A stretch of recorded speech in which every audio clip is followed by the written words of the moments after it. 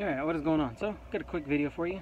It's actually really quick. So, fuel pump on an S197 Mustang. How do you change it?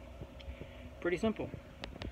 You're going to pull the back seat out, which is too little. You push on the seat here, and on the passenger side, pull your seat out. Underneath the seat, you're going to have your cover for your pump. It's on the driver's side. You pull it out. So, once you pull this out, you'll undo your plug right here. You undo that plug, which is going to be a little tab here. Your fuel line, you're going to push this little green button in. It's green on this 2005, I think. Push it in and pull up, and it's going to come out. And then all that's left is you get a screwdriver, flathead, and a hammer, which I've already done.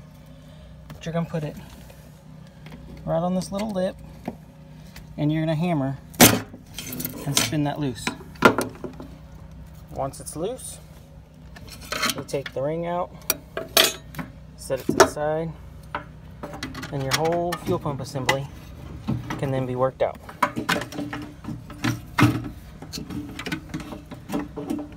It's kind of hard to do one-handed, but you get the gist. So, and then once you get it out, you just gonna put it right back in that same order, and that's it. So there is one more little clip, which is just like the top. It's right here. You're gonna push in the green button, and it connects right here. You got to remove that also, but then you just got to wiggle the pump out, and there it is, your fuel pump. And then you just put the whole new sending unit in reverse order. That's a quick video on how to pull the fuel pump out of your S197 Mustang. Thanks for watching. Have a great day.